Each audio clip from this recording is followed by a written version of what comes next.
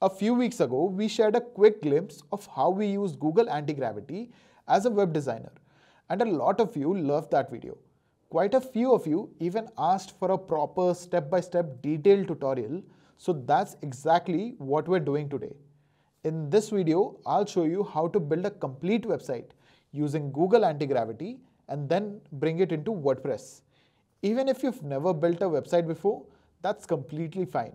I'll walk you through the entire process, how to plan the site, refine the design and content, and finally make it live.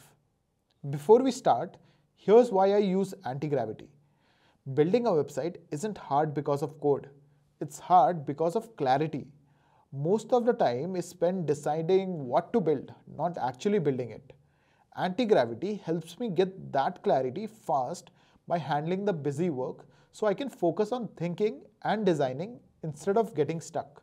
Now, when you first open AntiGravity, the dashboard might look unfamiliar, especially if you're new to tools like this. But once you know what you're looking for, it's actually quite simple. The main thing you'll see is something called a workspace. This is where the AI agents run and do their work. Each agent is responsible for a specific task, like planning the site, improving the design, or refining the content. There's also a playground area which lets you test ideas freely without affecting your main project, and an inbox where agents send updates or ask for approval when they're done. For this example, we're going to build a SaaS style website. That just means a typical product website with sections like a hero area at the top, features, pricing, testimonials, and a clear call to action. I'll start by creating a new workspace and then adding my first agent. This first agent is responsible for planning the overall structure of the website. Before we do anything, let's take a moment to check two settings that are easy to miss but very important. The first one is the conversation mode. AntiGravity gives you a fast mode and a planning mode. Fast mode is useful when you already have something built and just want to make quick changes. But we're starting from scratch here, so planning mode is the better option. It encourages the agent to think through the structure step by step instead of jumping straight ahead into building. Next, we can choose the model.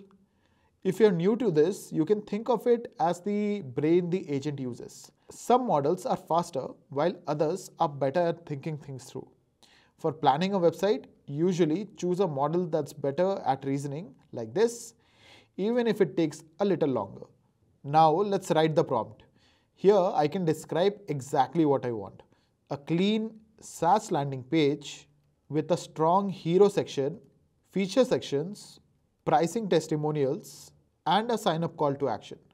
I'll keep the instructions simple and clear so the agent knows exactly what to do. Once I'm happy with the prompt, I press enter and let it work. After a short moment, the agent generates a detailed plan. This plan explains what sections the website will have, how they're structured, and how everything fits together. This step is especially important if you're a beginner. I always take a minute to read through the plan before approving it. It's much easier to fix things here than after the site is already built. Once everything looks good, I approve it and let the agent continue. Now AntiGravity starts building the website based on that plan. As it works, it opens a live preview so you can actually see the site coming together. It also runs basic tests and captures screenshots along the way, which makes it easier to understand what's changing in real time. When the first version is ready, you already have a working website. From here, I usually add another agent that focuses on design.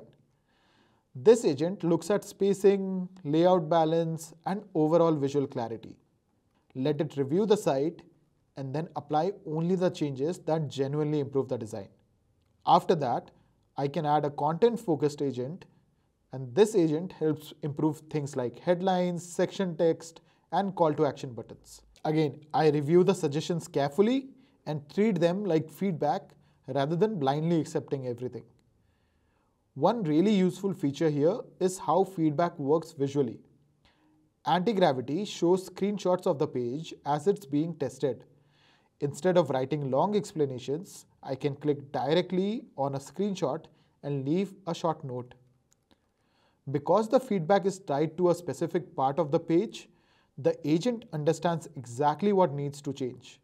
This makes revisions much faster and far less confusing. As agents finish their work or need approval, messages appear in the inbox. This way, you don't have to constantly check on progress. You simply review the things when they're ready. Once the design and content feels right, the final step is getting the site into WordPress. To do this, I add a WordPress builder agent. This agent prepares the website so it can be used as a WordPress theme, which means WordPress can handle things like pages, menus, and content management. AntiGravity generates all the website files for us. This includes PHP files for things like the header, footer, main templates, and other parts that WordPress needs to run a theme. What we need to do now is place all of these generated PHP files into a single folder. This folder will become your WordPress theme. Once all the files are inside that folder, we're done with the setup part. Now we're ready to bring this into WordPress. To do that, I open my WordPress dashboard, go to Appearances, and then click on Themes. Now click on Add New, choose Upload Theme, select the theme file generated by AntiGravity, and install it, and activate it. That's it. Your site is now live. You can preview it immediately and see the full website running inside WordPress. The structure and design came from AntiGravity, and WordPress is simply handling the content and navigation. You've gone from a blank idea to a fully working website, even if you've never done this before. And this is really just scratching the surface of what you can do with AntiGravity. What we built here is a complete website, but you can take this much further. You can build immersive 3D websites with scroll-triggered animations like this, interactive product experiences, and much more. I've made another video where I go deep into creating a full 3D scroll animated website using AntiGravity. So if you want to explore that next, click here to watch the full video.